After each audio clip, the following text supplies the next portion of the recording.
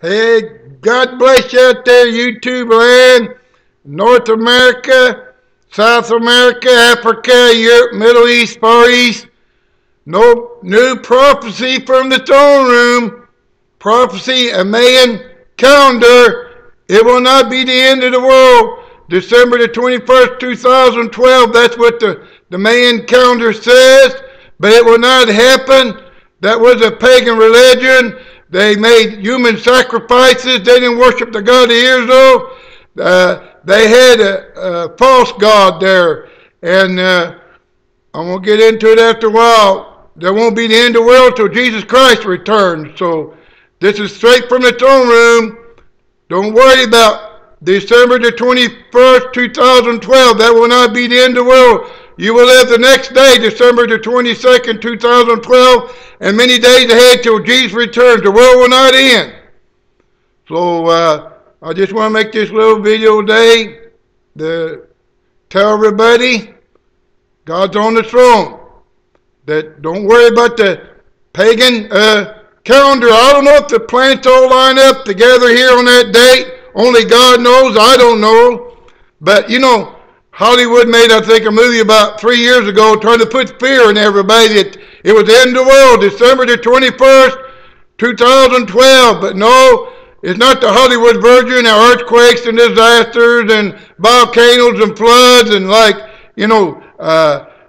asteroids, the whole world works, you know what I mean? Don't worry. The Hollywood New World or Mongols will try to scare you to death, but God's in control. So in the Holy Bible today, I'll show you when the end of the world will happen.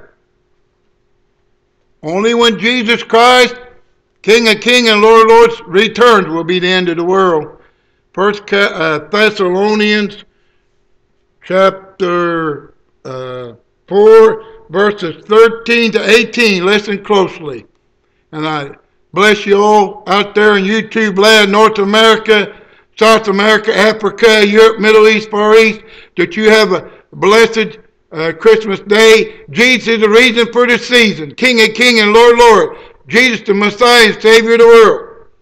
Here's the 1 Thessalonians chapter 4, verse 13. But I would not have you to be ignorant, brethren, concerning them which are asleep, and that ye sorrow not, even as others which have no hope. For if we believe that Jesus died and rose again, even so them also which sleep in Jesus will God bring with him. For this we say unto you by the word of the Lord, that we which are alive and remain unto the coming of the Lord shall not prevent them which are asleep. For the Lord himself shall descend from heaven with a shout, with the voice of an archangel, and with the trump of God, and the dead in Christ shall rise first. Then we which are alive and remain shall be caught up together with them in the clouds to meet the Lord in the air. And so shall we ever be with the Lord. Therefore comfort one another with these words. This is caught up in the air. This is the rapture. You won't find rapture in the Bible. Caught up there. This is it right there. That's when the end of the world will come. When Jesus returns in the clouds and he'll split the eastern skies like a thief in the night. It's going to be a beautiful time.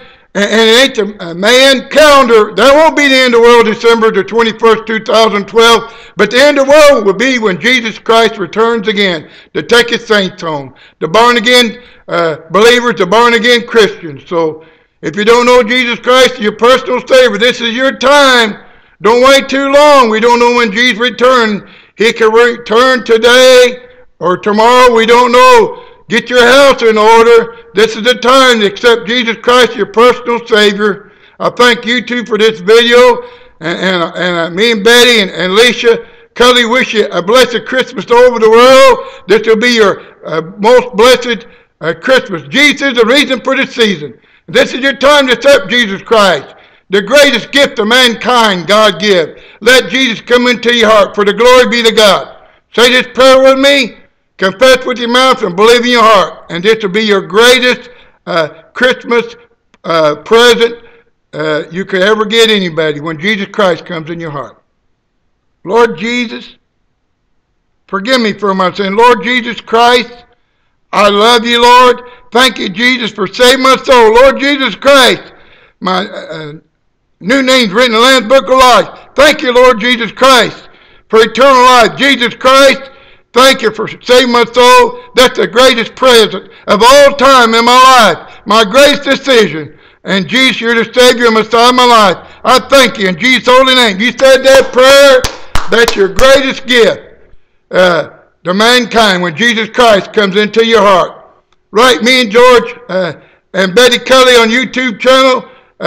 You see our email address there. You see our address there on the profile. And me and Betty and Alicia bless you with a special Jesus is the reason for the season. This will be your greatest year in 2012. Don't worry, it ain't the end of the world, December the 21st, 2012, because you'll be celebrating Christ's birth on December the 25th, 2012. For the glory be to God. We love you, but most important, Jesus Christ loves you. God bless you. Have a good day. Be praying for Lisa Brother Ministry in Pinckneyville, Illinois. We covet your prayers. Be praying for George and Betty and Lisa and Kelly. We love y'all. God bless you. Have a good day. We pray the many blessings God upon you, that His anointing and His power and His compassion and mercy, His amazing grace. Oh Lord Jesus, let Thy manifest on the new people, the new salvation today in North America, South America, Africa, Europe, Middle East, for your glory. I thank you, Lord Jesus. Thank you for saving their souls. For the glory be to God. Thank you, Jesus.